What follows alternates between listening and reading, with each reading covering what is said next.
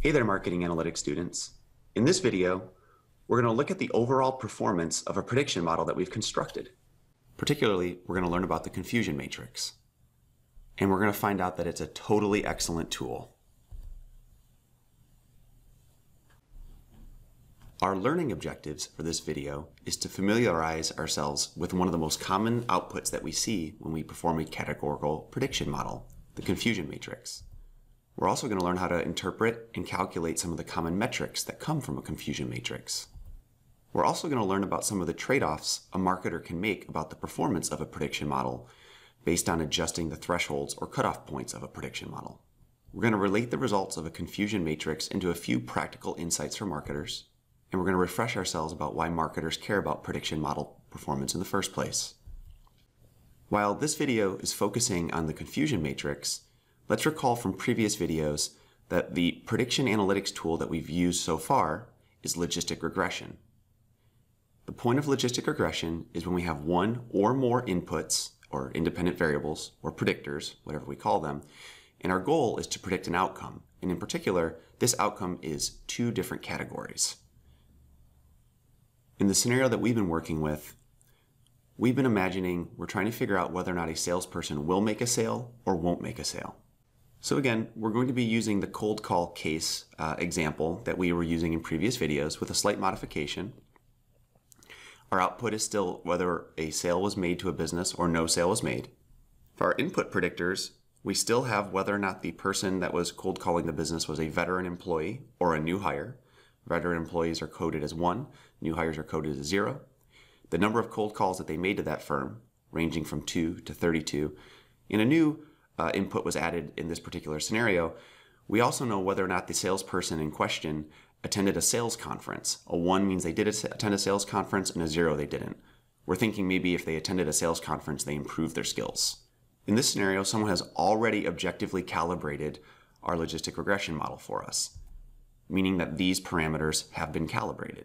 Thanks, whoever that was. Our goal in this video is to see how well our prediction model performed. Basically, we want to know, does it make good guesses about whether or not a sale will occur? Let's take a look at the data that we'll be dealing with. There's 50 records in total. Each row represents a particular business and whether or not a sale was made. First column indicates whether the salesperson that was selling to that business was a veteran or new hire. This column indicates the number of cold calls that was made to that business. And this column tells us whether or not the salesperson that was selling to that business actually attended a sales conference recently. And then finally, here's our dependent variable, the outcome we want to predict, whether or not someone actually made a purchase from that company. Since our model was already calibrated, we can already make predictions. We use this equation to derive these two columns. Let's illustrate that really quick. Let's zoom in on one of the particular records to understand where these predictions came from.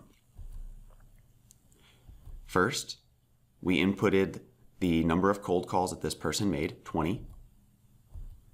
The fact that they are a new hire, so coded as 0, and that they did attend a sales conference, a 1. With a little bit of math and a little bit of more math, we now understand where that value of 63.4% came from. If you happen to actually solve the equation that you see on the screen right now, you'd have derived a value of 62.94%. This small difference is just due to rounding errors in the betas. These betas actually went out way longer than the 2 decimal points that you see here on the slides. Nothing to worry about. Finally, we apply the traditional prediction rule. If the prediction is above 50%, we predict the outcome of interest, in our case, a sale, otherwise not. And since 63.4% is greater than 50%, we actually make the formal prediction that this person would successfully make a sale. And that would be wrong. In this case, we actually know what happened, and we know this person failed. So in this particular instance, our model did not do a very good job. But now let's zoom out and take a look at all of the records. We don't always make bad predictions. Sometimes we get it completely right. When our prediction matches the actual truth, and these are the outcomes of interest, we call that a true positive. In other cases, we did predict that someone wouldn't make a sale, and they did in fact not make a sale. This is also correct, and we call this a true negative. And of course, we're also wrong sometimes. Sometimes we predict that a sale would be made, but in reality we failed. That's a false positive. And sometimes we predict that a sale won't be made, but it really was made. That's a false negative. If we aggregate these types of accurate guesses and inaccurate guesses, we derive something called a confusion matrix. Notice here is our number of true positives. We had 18 of 50. Here's our true negatives, 12 of 50. Here's our false positives. We predicted that there were 11, but in reality, these same 11, there was no sale. And our false negative here, we had 9 in total, 9 out of 50. We can use the results of a confusion matrix to derive some informative metrics to see how well our model predicted overall. First, let's take a look at this thing called the naive model accuracy. The naive model is a way of assessing how well we would have done if we didn't build a prediction model at all. In a naive model, we simply look at the actual occurrences and we select the group that occurred most frequently. In this instance, it turns out that we made more sales than we didn't make sales. In reality, we made 27 in total. You take 27 and divide it by 50, you get 54%. In other words, if we simply had guessed that everybody would make a sale, we would be right 54% of the time. A naive model is often not that correct, but it really depends on the condition that you're trying to predict. For example, if I just simply guessed that every single person liked pizza, my naive model would be extremely correct. And that's because most people really like pizza. Now let's see how our actual prediction model performed. Well, here's our correct guesses. We had 12 and 18 correct guesses. If you add 12 and 18 together, you get 30. 30 divided by 50 is 60%. So overall, our model was accurate 60% of the time. Here we can conclude that our model wasn't perfect, but it was better than just naive guessing. We improved our overall accuracy by 6 percentage points. Now let's zoom in a little bit more on some of the specific actual outcomes and see how well we were at guessing them.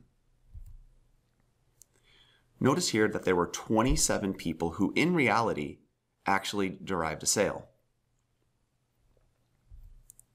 We guessed 18 of those 27. If we take 18 and divide it by 27, we get 66.7%. This is called model sensitivity, an important metric that is commonly reported with confusion matrices. Remember, the group making a sale was the group that we were focused in. We really wanted to know how well we did. What we can say is amongst all those businesses that there actually was a sale made, we correctly identified 66.7% of them. Again, keep in mind, our denominator has changed here. We're only focusing on those people who actually made a sale. On the other hand, there were 23 times where no sale actually occurred. We correctly guessed that 12 out of those 23 times. If we take 12 and divide it by 23, we get 52.2%. This is our model specificity. So this is for the target group that we are not interested in, or less interested in, I should say. We were less focused on the no sale group. Now, all of these metrics that we just calculated were all based on the assumption that anytime the model predicted that someone had a greater than 50% chance, we predicted that there was going to be sale. And if it was lower than 50% chance, that there was no sale at all. This might lead to another question. Why do we always set the cutoff threshold of 50%? Do we always have to do it that way? And the answer is no. We absolutely do not have to live in a world where the cutoff threshold is always at 50%. This is indeed the default cutoff point in most prediction models. Unless someone tells you explicitly otherwise and they present to you the results of a prediction model, assume that the cutoff threshold was in fact 50%. But you can change it. If you look at the table on the right-hand side here, I've actually altered the cutoff threshold from 50%, and then I've lowered it 5 percentage points, and I've increased it 5 percentage points. Let's take a look at this 70% here. What I'm saying by changing the cutoff threshold to 70% is that I won't declare that someone successfully makes a sale until I'm at least 70% certain that they will make a sale. If I increase the cutoff threshold, I've become more stringent about identifying someone as making a sale. What that's going to do is it's going to lower my model sensitivity, but it increases my model specificity. By becoming more stringent, I'm less inclined to actually call someone, identify someone as making a sale. So my sensitivity to detect them has decreased, but I become better at correctly detecting those people who won't. On the other hand, if I lower my threshold, meaning I'm becoming a little more willing to identify somebody as making a sale, even though I'm not as confident about it, my sensitivity increases. Since I'm more willing to identify somebody as making a sale, I will in fact be better at identifying those people who really did make a sale. This comes at the consequence of me losing my model specificity. Here's another way of looking at that. Look at this scatter plot here. Each one of the dots in the labels above represent cutoff thresholds. So here's 50%, the default normal cutoff threshold that we set. Here's 35% and 30, and here's 70 and 75. On the x-axis is model sensitivity. 100% sensitivity is the highest value we can have. And on the y-axis is model specificity, where 100% specificity is the highest we can have. Notice that there's a trade-off. With our model, if we want more sensitivity, we lose specificity. Or if we want more specificity, we lose sensitivity. So yes, we can alter the cutoff threshold, but it always comes at an expense of trading off between these two different performance metrics. Here's usually the point where someone asks, well, what if I want both? What if I want to improve my sensitivity of my model and improve my specificity? Meaning, I'm better at detecting both true positives and true negatives. Well, you can't do that by just sliding around the cutoff threshold. What you have to do is you actually have to build an entirely new, entirely superior prediction model. But what exactly does it mean to build a better prediction model? When I say that, I'm saying that we're still going to be using the same 50 records that we started with. But now we're going to try to build a model that outperforms the one that we had previous. There's a variety of ways we might do that. I just want to highlight the three most common. First, a way to build a better prediction model is to add better, more useful predictors to the model, if we had those available. For example, maybe we actually know each employee's annual review rating. That review rating might give us a good indication of whether or not they're likely to make a sale. Another option is to alter the original predictors with some sort of nonlinear transformation. We haven't talked about this idea much this semester. But as one illustration here, rather than just put in the raw number of cold calls, a nonlinear transformation would be to take the square root of the number of cold calls. It is possible that this version of the predictor outperforms bringing it in as a raw unmanipulated variable. Finally, and again we haven't talked about it this semester yet, is we could use an entirely different approach to a classification prediction. We've only used logistic regression in the examples thus far, but there's a lot of other approaches to classification prediction. There's decision trees, support vector machines, k-nearest neighbors, neural networks, and a bunch of other ones. We don't need to worry about what they are, we just need to be aware that other approaches exist. It's entirely possible using the same set of predictors, but using a different prediction model approach might result in a better overall prediction. There's another important takeaway now that I've highlighted that there's other forms of prediction models. This confusion matrix that we just talked about in this video is not just a logistic regression thing. It's something that you'll see in any situation where we do categorical classification predictions. As we're wrapping up our video, another thing we should ask ourselves are, wait, why are we even doing this in the first place? Usually a few attentive individuals ask the following question. Why are we even worried about the predictive accuracy of our model if we knew which people would already result in failure or not? Meaning we did have a sale, we didn't have a sale. We could literally just look at the 50 results and we would know with 100% accuracy if there was a sale or if there was no sale. So what's the point of all this?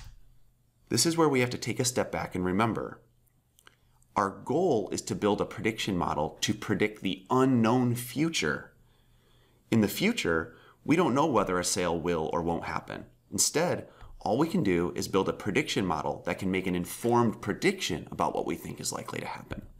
The assumption here is that a prediction model that is good at predicting the data that it has seen, meaning in this case the 50 records that we observed, should in general be better at predicting the unknown future. So that's why we spend so much time assessing the performance of a prediction model versus the actual truth that it's already observed, and using things like the confusion matrix. In summary, we learned about true positives, true negatives, false positives, and false negatives. We learned what a confusion matrix is and the information it contains. We learned how to calculate and interpret common model prediction performance metrics.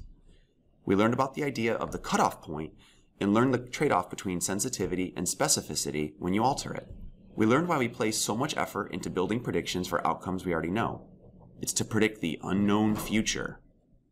What we haven't done yet is we haven't actually built one of these prediction models ourselves. In the next videos, we're going to start constructing these actual prediction models. Cool.